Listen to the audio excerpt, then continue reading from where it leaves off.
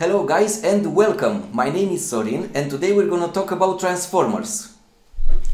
Electrical transformers. Actually I'm going to talk, you can leave a comment at the end. I'm also going to show you how to build one or modify a salvaged transformer.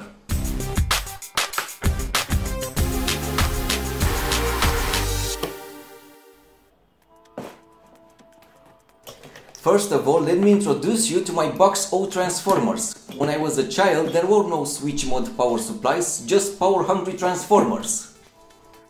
This is my primary collection of transformers. I have some more, but they are ugly, so we'll stick with only these beautiful babies. Some of these are made or modified by me years ago. This is a very nice addition to my collection. It's the same age as I am. I'm old. But before modifying one, let's talk about the basics of a transformer. What is a transformer? The simplest definition is this. A transformer is an electrical device that transforms an input voltage into one or more output voltages. It only works with alternating current. You have a primary winding made from insulated copper wire wrapped around a ferromagnetic core. This is usually made from silicon steel sheets shaped like the letters E and I. The core can also be made out of ferrite. You've probably seen a lot of these small transformers on power supply circuit boards. When you connect the primary winding to mains voltage, the AC going through the copper wire creates a magnetic field in the transformer core.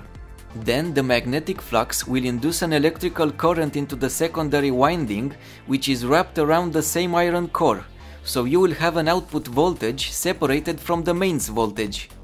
A transformer is used to step up, step down, or keep the same voltage and insulate the input from the output. This is a step-down transformer because the number of turns in the primary winding is bigger than the number of turns in the secondary.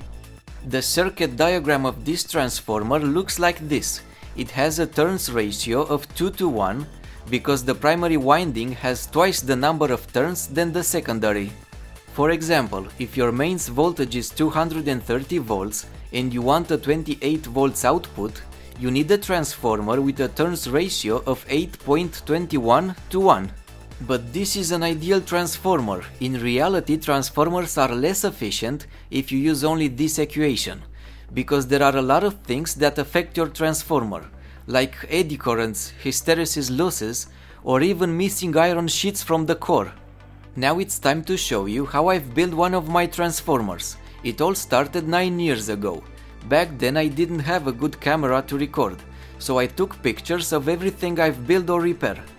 The transformer bobbin is made from a copper clad board. I removed the copper because I need only the base fiberglass sheet. I like this material because it's very strong, non-conductive, and can withstand very high temperatures. But the bobbin can also be made of plastic or cardboard, or you can just buy one. The primary winding is made from a salvaged coil.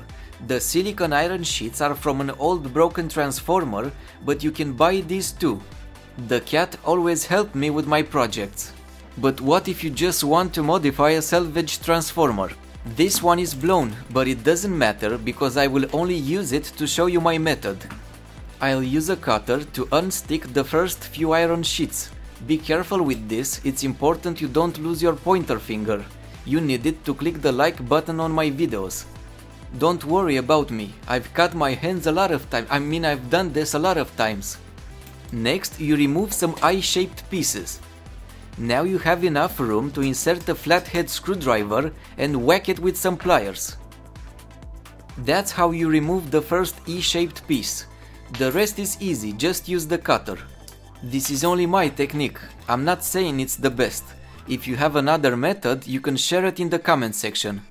But be careful if you don't have experience with electrical transformers, it's very dangerous. Always unplug it from the mains when you're working on it. The problem with salvaged transformers is that you don't know the number of turns in the primary winding. It's the same thing with the transformer I've built 9 years ago. I've lost the specifications. The easiest way is to insert an insulated copper wire, make a secondary winding with a few turns, and measure the output voltage. This transformer delivers 1.71 volts RMS from a secondary winding of 10 turns. So for 1 volt I need 10 turns divided by 1.71 equals 5.85 turns. Now you just multiply 5.85 turns with the number of volts you want from this transformer. But what's the difference between transformers, and how do you know which is the best transformer for your project? Here we have two transformers of different sizes. Each has a secondary winding of 10 turns. And this is the difference. The smaller transformer is less efficient, with only 0.5 volts for 10 turns of secondary winding. But let's say you want a 38 volts DC transformer. We start by removing the iron sheets. We need some copper wire, so let's check out my box of salvaged copper wires. For this tutorial I will use a wire with the diameter of 1 mm. I need to wind enough turns to make an output of 28 volts RMS. I'll explain in a minute why 28.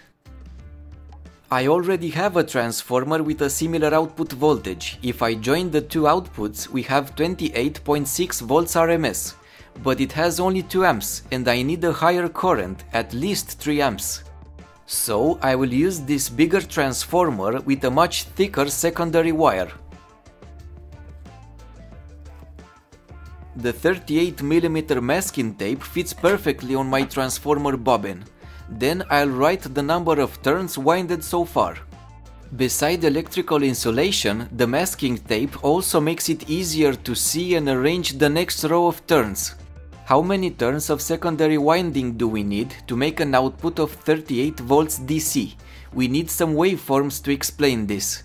This is how the mains alternating current looks like. Here in this corner of Europe we have 230 volts at 60 Hz. 230 volts, it's actually the root mean square value. To find out the peak value, we divide 230 volts by 0.707. So the peak value is 325 volts. From this, we need a peak DC output of 38 volts. Unfortunately, I don't have an oscilloscope. Perhaps if my YouTube channel and Patreon campaign are successful, I will afford one in the future. But for now, we are gonna stick with drawings.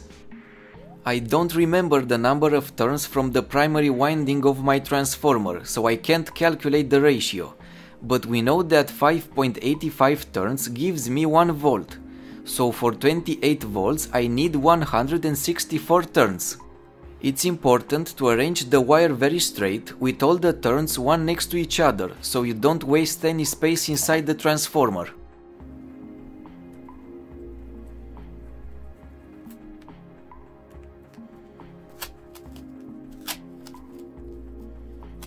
I'll use a small piece of sandpaper to remove the wire insulation, and we need to thin and prepare the wires for future connections. I'll use my old and trusty soldering gun for this thick copper wire. And now I'll just put back the silicon iron sheets. It's recommended to arrange them in an alternating manner, but when you're in a hurry, you can group them in 2 or 3 pieces. The final 2 pieces will be the most difficult to insert. You can put them between 2 other pieces and just use a hammer. But hit them right in the middle. If you insert the iron sheets at an angle, you will damage the bobbin. Next, we need to insert the eye-shaped pieces.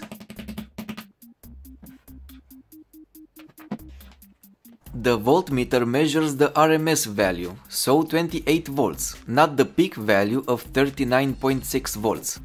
Now we need to transform this alternating current into direct current, which is used by almost all of your household equipments.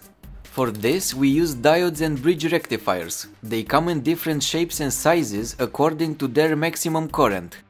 A diode is an electrical component that conducts current in one direction and blocks it from the other direction.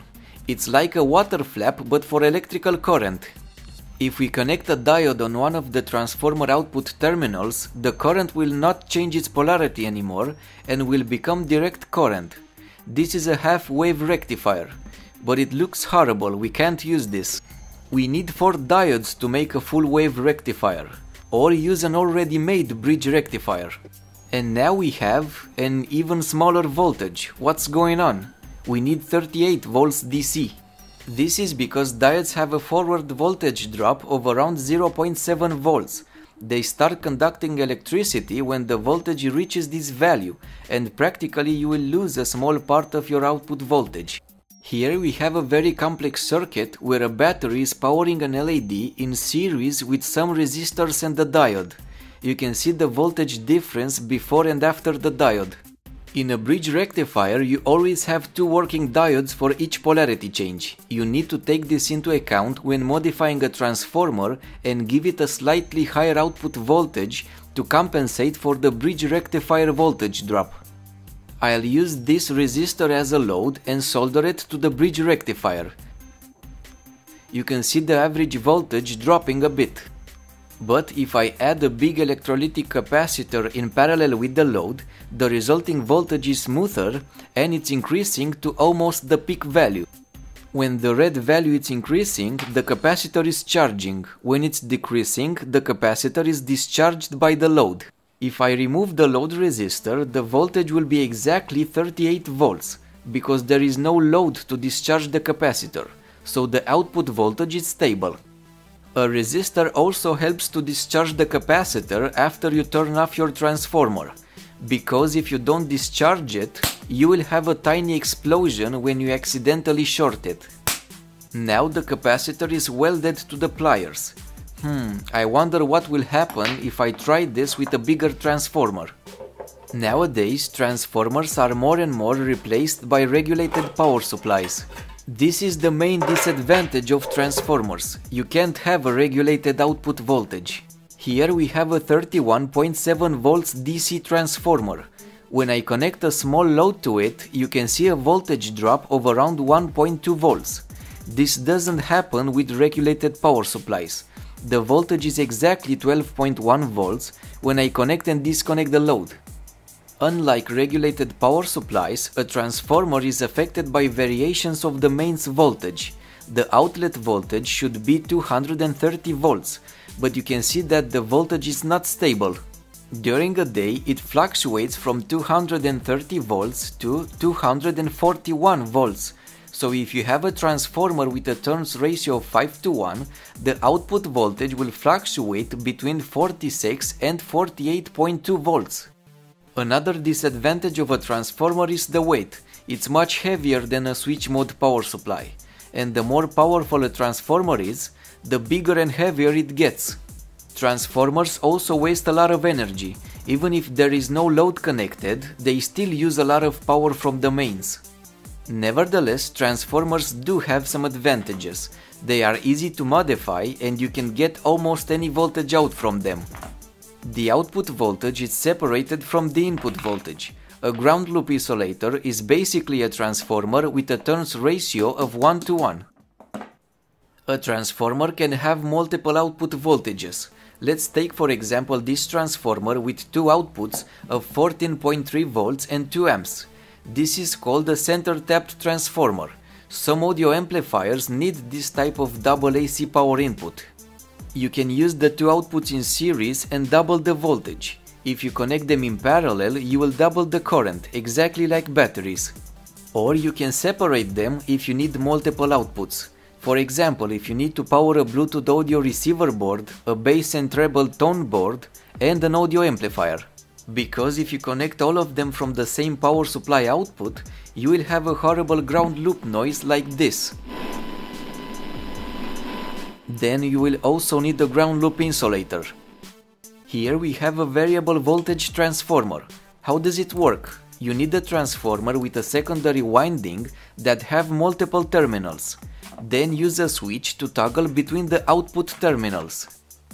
And we've reached the end of this video. If you have time, don't forget to check out my Patreon campaign.